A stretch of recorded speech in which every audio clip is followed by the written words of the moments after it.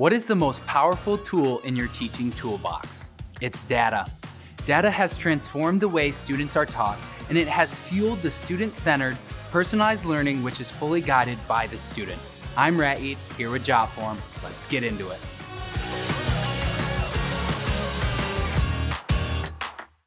Properly utilizing your data can help students become active participants in their journey in education. Usually, students are only given data in the form of test grades a few times a year. Students are unable to make improvements to their learning with so little information. Now that teachers have more data than ever before, it's much easier to not only share that important data with students, but also for students to see where they can make improvements. Education should not be something that passively happens to a student. They should be fully involved in their learning, and one great way to do this is by sharing data. Dr. Jason Perez, an education professor at the University of Central Oklahoma, warns that when students are left in the dark about their progress in learning, they are unable to own their achievements, which can lead to a lack of motivation in the classroom. When teachers share data with their students, they give students power over their education. Students feel more motivated on their educational journey, which leads to improved learning.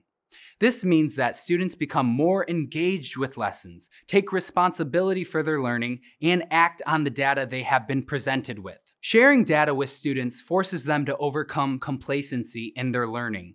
They are made aware of how they are in control of their own learning. With this data, students are able to set goals for themselves and actually work towards them. So the sooner students receive feedback, the more effective it will be. Don't wait too long to give your students feedback. If they made a mistake on an exam, that needs to be addressed. Don't wait an entire month after the exam to talk with them about it. Share your feedback with students as soon as possible, while their work is still fresh in their minds. Rob Drapkin, Vice President of Marketing at ACT, assessment technologies company OpenEd, makes an excellent point about children and their affinity to playing video games. He says that when children play video games, they are receiving instant feedback on their performance in the game until they meet the desired objective. This is part of what makes kids want to continue playing video games. They fully understand where they went wrong, and because of the feedback they receive, they know how to fix things for the future. This is the type of motivation that instant feedback can give to children in the classroom too. But the most important thing is that data sharing must become a part of the classroom culture, and not just a sporadic event. Students should be constantly collecting and analyzing data so that it can be fully integrated into their learning journeys.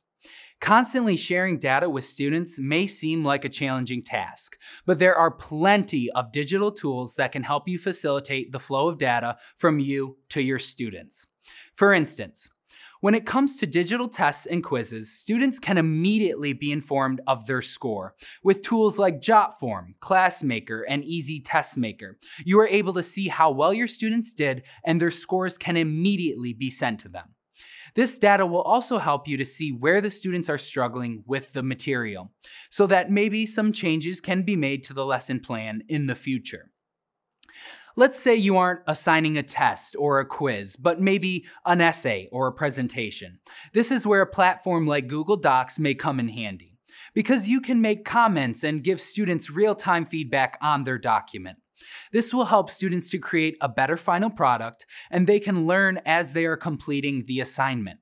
Usually, when teachers bring home assignments to grade, there is a big delay between when the assignment was handed in and when the student receives feedback. While the assignment is being graded, students forget about the information, and sometimes they forget what they did for the assignment entirely. This is why these digital tools are helpful.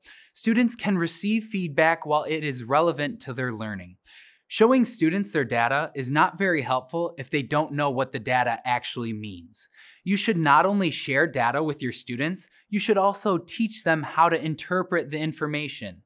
There are several progress monitoring options that you can show your students how to use. Graphs and charts allow students to visualize trends within their performance over time. Checklists show students exactly what they have mastered and what they are still working toward. A checklist can also serve as a reminder to students of key concepts that they have learned throughout the year. You can also utilize reflective activities. As your students reflect, they will have to think critically about their data and analyze their own learning. Things like rubrics, videos, and blog posts can help students reflect on what they've learned. You can house all of your students' data in individual data notebooks. These are great for monitoring students' progress. Every student has their data neatly organized in one place, making it easier for them to track what they're learning and control their educational journey.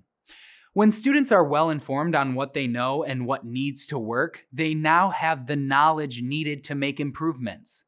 So, let's review. If you are going to utilize student data, there are a few things that you should keep in mind. Remember that an informed student is an enlightened student.